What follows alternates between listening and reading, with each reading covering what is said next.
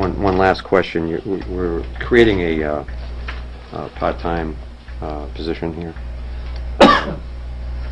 And as we've been told numerous times in numerous ways, we can't do anything without legislative or constitutional authority to do so because we don't have home rule.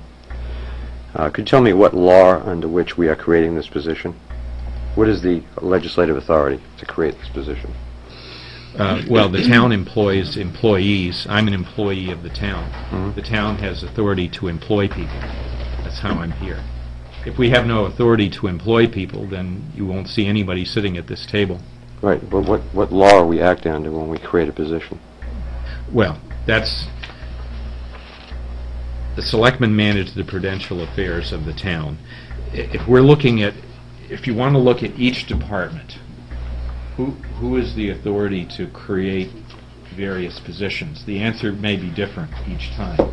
The planning board... Well, that's not the question I'm asking. I'm asking what is the legislative authority upon which this creation of any position in town, and this one in particular, is created?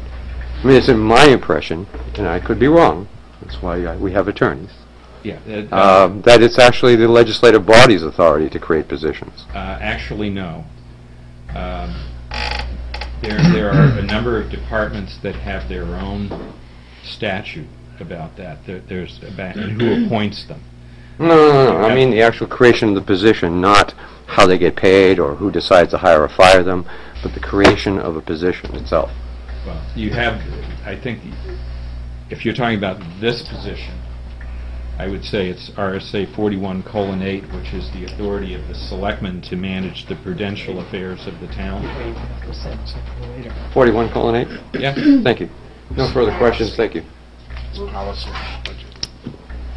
Well, it's a It's not policy, it's a question of legal It's authority. new. I let it go for those of you that are questioning.